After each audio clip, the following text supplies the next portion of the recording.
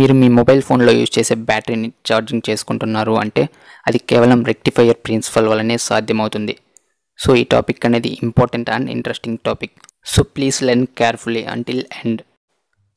మీరు మీ mobile phone తీసుకుని మీ ఇంటి వద్ద వెలుగుతున్న ట్యూబ్ లైట్ని స్లో మోషన్ వీడియోలో రికార్డ్ చేసినట్లయితే అది ఈ విధంగా బ్లింక్ అవుతూ ఉంటుంది. ఎందుకంటే ఆల్టర్నేటింగ్ కరెంట్ మ్యాగ్నిట్యూడ్ అండ్ డైరెక్షన్ని కంటిన్యూస్గా చేంజ్ చేస్తూ ఉంటుంది. ఈ గ్రాఫ్ చూసినట్లయితే ఫస్ట్ హాఫ్ సైకిల్లో కరెంట్ అనేది ఇంక్రీజ్ అవుతున్న కొద్దీ లైట్ అనేది బ్రైట్గా వెలుగుతుంది. అగైన్ ఇక్కడ నుంచి కరెంట్ అనేది డిక్రీజ్ అవుతున్న కొద్దీ లైట్ అనేది డిమ్ అవుతూ వస్తుంది. ఎప్పుడైతే ఈ 0 పాయింట్కి చేరుతుందో అప్పుడు లైట్ ఆగిపోతుంది. అగైన్ నెగిటివ్ హాఫ్ సైకిల్లో కరెంట్ ఇంక్రీజ్ అవుతున్న కొద్దీ లైట్ అనేది బ్రైట్గా వెలుగుతుంది అండ్ కరెంట్ డిక్రీజ్ అవుతున్న కొద్దీ లైట్ అనేది డిమ్గా వెలుగుతుంది.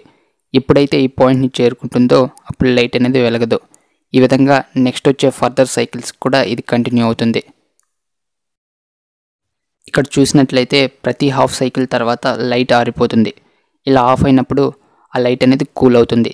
ఇండియాలో మన ఇంట్లోకి ఎంటర్ అయ్యే లైన్ అనేది 50 హెర్ట్జ్ ఫ్రీక్వెన్సీని కలిగి ఉంటుంది. అంటే 50 సైకిల్స్ పర్ సెకండ్, అంటే ఒక సెకండ్కి 50 సైకిల్ని కలిగి ఉంటుంది. ఇక్కడ సైకిల్ అంటే 2 హాఫ్ సైకిల్స్ని కలిపి ఒక సైకిల్ అంటారు. ఇక్కడ చూసినట్లయితే ప్రతి సైకిల్కి లైట్ 2 సార్లు ఆఫ్ అవుతుంది.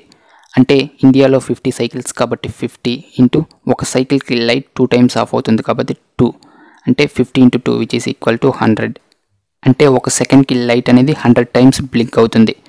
ఈ విధంగా చాలా తక్కువ టైంలో జరగడం వల్ల మన కంటితో బ్లింక్ అవుతున్న లైట్ని చూడలేం.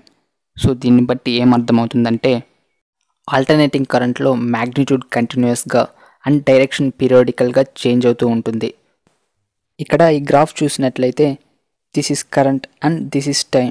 ఇక్కడ current with respect to time graph కనుక తీసుకున్నట్లయితే ఆల్టర్నేటింగ్ కరెంట్లో యాంప్లిట్యూడ్ ఈ విధంగా కంటిన్యూస్గా చేంజ్ అవుతూ ఉంటుంది.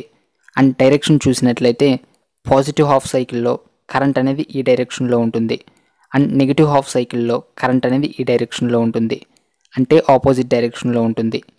ఈ ఫ్యూచర్ అనేది మ్యాగ్నెటిజంలో ఉపయోగపడుతుంది, బట్ కెమికల్ ఎఫెక్ట్స్ ఆఫ్ ఎలక్ట్రిసిటీలో ఉపయోగపడదు.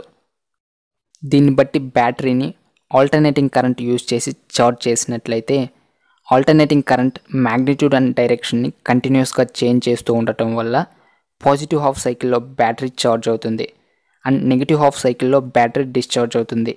అంటే పాజిటివ్ హాఫ్ సైకిల్లో బ్యాటరీ ఛార్జ్ని స్టోర్ చేసుకుంటుంది అండ్ నెగిటివ్ హాఫ్ సైకిల్ వచ్చేసరికి కరెంట్ అనేది ఆపోజిట్ డైరెక్షన్లో ఉండటం వల్ల ఆ పాజిటివ్ హాఫ్ సైకిల్లో స్టోర్ అయిన ఛార్జ్ అండ్ నెగిటివ్ హాఫ్ సైకిల్లో స్టోర్ అయిన ఛార్జ్ అనేది క్యాన్సిల్ అవుతుంది.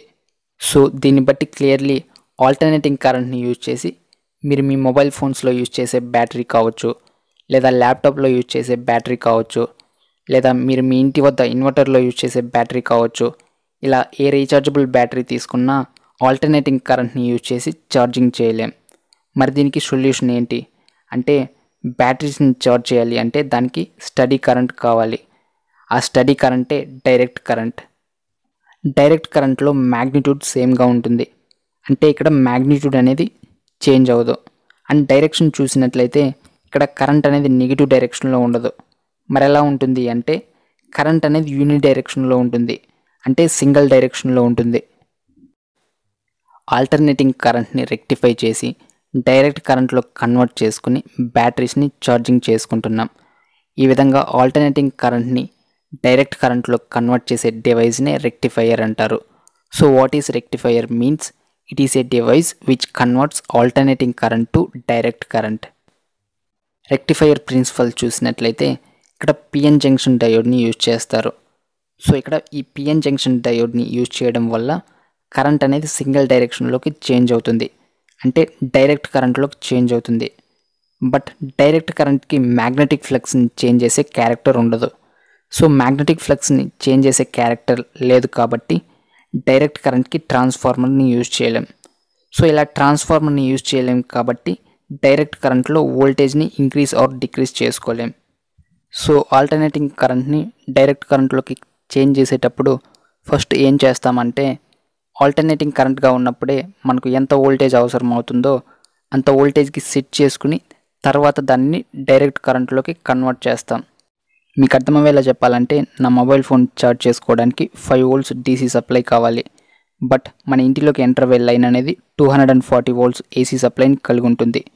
సో వన్స్ నేను ఈ 240 వోల్ట్స్ ఆల్టర్నేటింగ్ కరెంట్ని డైరెక్ట్ కరెంట్లోకి కన్వర్ట్ చేసేసాను అనుకో, దెన్ 240 వోల్ట్స్ డైరెక్ట్ కరెంట్ని 5 వోల్ట్స్ డైరెక్ట్ కరెంట్గా చేంజ్ చేయడం కుదరదు.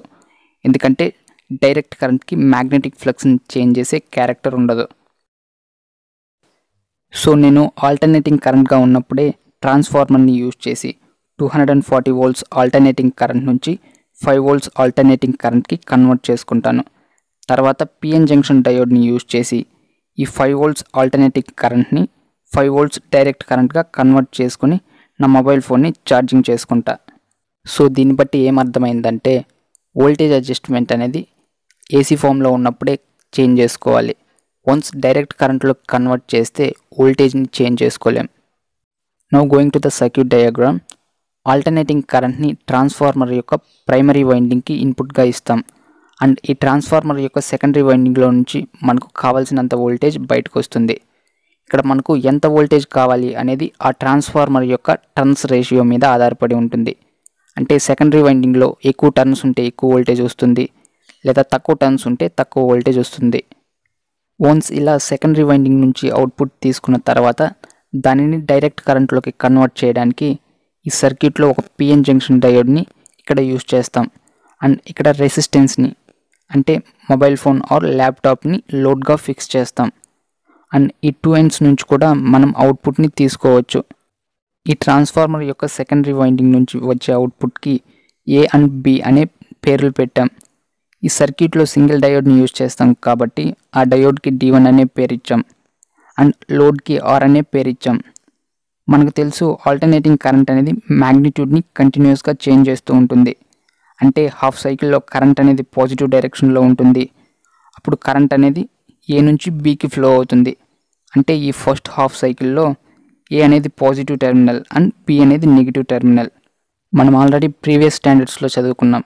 కన్వెన్షనల్ కరెంట్ డైరెక్షన్ అనేది పాజిటివ్ టెర్మినల్ నుంచి నెగిటివ్ టెర్మినల్ వైపు ఉంటుంది. అంటే ఈ హాఫ్ సైకిల్లో కరెంట్ అనేది ఏ నుంచి బి వైపు ఉంటుంది. సెకండ్ హాఫ్ సైకిల్లో కరెంట్ అనేది నెగిటివ్ డైరెక్షన్లో ఉంటుంది. అంటే అప్పుడు బి అనేది పాజిటివ్ టెర్మినల్ అండ్ ఏ అనేది నెగిటివ్ టెర్మినల్ అవుతుంది. అంటే కరెంట్ అనేది బి టు ఏ ఫ్లో అవుతుంది. ఇక్కడ జాగ్రత్తగా గమనించినట్లయితే ఫస్ట్ హాఫ్ సైకిల్లో డయోడ్ అనేది ఫార్వర్డ్ బయాస్లో ఉంది. ఫార్వర్డ్ బయాస్ అంటే డయోడ్ యొక్క పాజిటివ్ టెర్మినల్ని ట్రాన్స్ఫార్మర్ యొక్క పాజిటివ్ టెర్మినల్కి అండ్ డయోడ్ యొక్క నెగిటివ్ టెర్మినల్ని ట్రాన్స్ఫార్మర్ యొక్క నెగిటివ్ టెర్మినల్కి కనెక్ట్ చేయడాన్ని ఫార్వర్డ్ బయాస్ అంటారు. అండ్ మనకు తెలుసు ఫార్వర్డ్ బయాస్లో డయోడ్ అనేది కరెంట్ ఫ్లోని అలో చేస్తుంది. ఇప్పుడు దీనికి అవుట్పుట్ గ్రాఫ్ గీసినట్లయితే ఫార్వర్డ్ బయాస్లో డయోడ్ అనేది ఫస్ట్ హాఫ్ సైకిల్ని అలో చేస్తుంది. అండ్ నెగిటివ్ హాఫ్ సైకిల్లో డయోడ్ అనేది రివర్స్ బయాస్లో ఉంది. రివర్స్ బయాస్ అంటే డయోడ్ యొక్క పాజిటివ్ టెర్మినల్కి ట్రాన్స్ఫార్మర్ యొక్క నెగిటివ్ టెర్మినల్ని అండ్ డయోడ్ యొక్క నెగిటివ్ టెర్మినల్కి ట్రాన్స్ఫార్మర్ యొక్క పాజిటివ్ టెర్మినల్ని కనెక్ట్ చేయడాన్ని రివర్స్ బయాస్ అంటారు. అండ్ మనకు తెలుసు డయోడ్ అనేది రివర్స్ బయాస్లో కరెంట్ ఫ్లోని అలో చేయదు. అంటే నెగిటివ్ హాఫ్ సైకిల్లో డయోడ్ అనేది రివర్స్ బయాస్లో ఉండటం వల్ల కరెంట్ ఫ్లోని అలో చేయదు. అంటే నెగిటివ్ హాఫ్ సైకిల్ని అలో చేయదు. ఇలా అలో చేయదు కాబట్టి నెగిటివ్ హాఫ్ సైకిల్లో కరెంట్ అనేది ఆల్మోస్ట్ జీరో అయిపోతుంది. Similarly another positive half cycle వచ్చేసరికి డయోడ్ ఫార్వర్డ్ బయాస్లో ఉండటం వల్ల కరెంట్ ఫ్లోని అలో చేస్తుంది. అండ్ నెగిటివ్ హాఫ్ సైకిల్ వచ్చేసరికి డయోడ్ రివర్స్ బయాస్లో ఉండటం వల్ల కరెంట్ని బ్లాక్ చేస్తుంది. ఈ విధంగా ఫర్దర్ సైకిల్స్కి ఇది కంటిన్యూ అవుతుంది. అవుట్పుట్ గ్రాఫ్ చూసినట్లయితే ఇక్కడ కరెంట్ అనేది నెగిటివ్ డైరెక్షన్లో లేదు. అంటే నెగిటివ్ హాఫ్ సైకిల్లో కరెంట్ అనేది ఆల్మోస్ట్ జీరో అయిపోయింది. ఇక్కడ కరెంట్ని సింగిల్ డైరెక్షన్లో అంటే యూని డైరెక్షన్లోకి తీసుకురావడం జరిగింది. ఈ విధంగా ఆల్టర్నేటింగ్ కరెంట్ని డైరెక్ట్ కరెంట్గా కన్వర్ట్ చేసే ఈ ప్రాసెస్ని రెక్టిఫికేషన్ అంటారు. ఇక్కడ మీరు జాగ్రత్తగా గమనించినట్లయితే 100%లో ఓన్లీ 50% అంటే హాఫ్ సైకిల్ని రెక్టిఫై చేయడం జరిగింది. అండ్ అనదర్ 50% అంటే అనదర్ హాఫ్ సైకిల్లో ఎనర్జీ అనేది వృధా అయిపోయింది. సో ఈ రెక్టిఫైయర్ హాఫ్ సైకిల్ని రెక్టిఫై చేస్తుంది కాబట్టి దీన్ని హాఫ్ వేవ్ రెక్టిఫైయర్ అంటారు. నేను చెప్పిందంతా ఇక్కడ డిస్క్రిప్షన్లో రాశాను. ఇక్కడ ఈ అవుట్పుట్ కరెంట్ని చూసినట్లయితే బంపింగ్ అవుతూ ఉంది. అంటే కరెంట్ అనేది 0 నుంచి 5 యాంపియర్కి, 5 యాంపియర్స్ నుంచి 0 యాంపియర్కి, అగైన్ 0 యాంపియర్ నుంచి 5 యాంపియర్కి ఈ విధంగా కరెంట్ అనేది కంటిన్యూస్గా ఫ్లో అవుతూ ఉంది. అంటే డైరెక్షన్ని కరెక్ట్ చేసాం బట్ మ్యాగ్నిట్యూడ్ అనేది స్టిల్ చేంజ్ అవుతూ ఉంది. అంతేకాకుండా ఇక్కడ ఈ 50% ఆఫ్ ఎనర్జీ అనేది వేస్ట్ అయిపోయింది. సో ఈ హాఫ్ వేవ్ రెక్టిఫైయర్ని ఎలక్ట్రానిక్స్లో యూజ్ చేయరు, ఓన్లీ స్టడింగ్ పర్పస్ కోసం తెలుసుకుంటారు అంతే.